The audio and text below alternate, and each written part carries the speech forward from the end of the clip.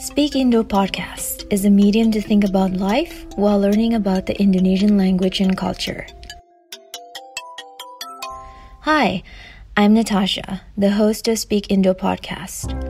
The first part of the story will be narrated in the Indonesian language.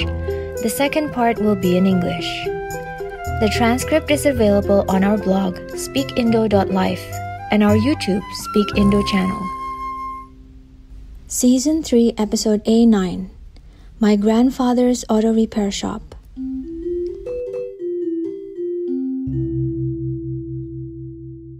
Kakek aku mempunyai bengkel bernama Bengkel Santoso di kota Semarang, Jawa Tengah. Waktu aku kecil, saat aku berlibur, aku ingat kakekku sering mengajak aku dan sepupuku membeli makanan atau beli es.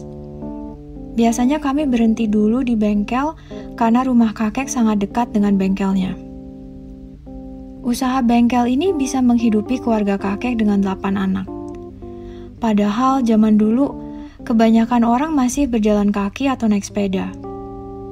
Aku ingin bertanya ke kakek, apa yang bikin kakek bisa berani buka bengkel di saat jalanan masih sepi dan hampir tidak ada mobil lewat? Sayangnya, keinginan bertanya ini malah muncul setelah kakek dan nenek sudah meninggal. Hingga sekarang, bengkel ini masih diteruskan oleh sepupuku. Buat aku, bengkel ini salah satu memori legendaris mengenai kakekku.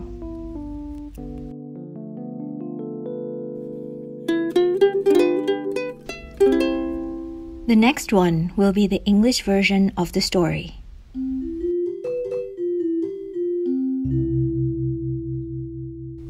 My grandfather had an auto repair shop named Santoso in Semarang, Central Java. When I was little, every holiday, I remember my grandfather taking me and my cousins out for food or ice cream. Usually we would stop by the auto shop first, as grandfather's house is located close to it. This auto repair shop was grandfather's livelihood, supporting all of grandfather's 8 children. Even though in the olden days, people were more often on foot or rode bicycles.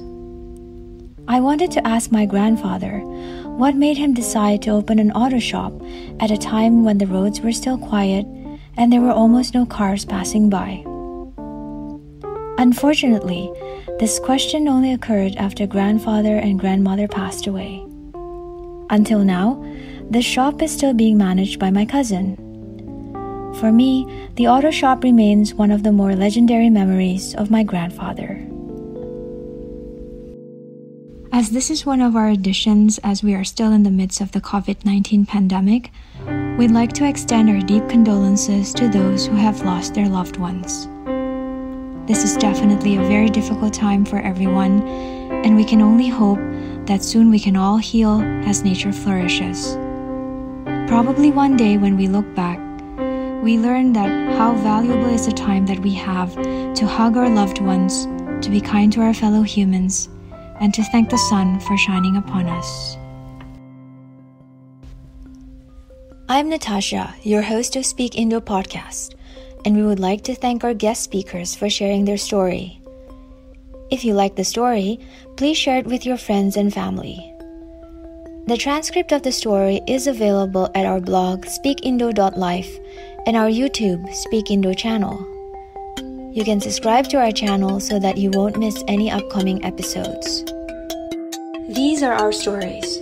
What is yours?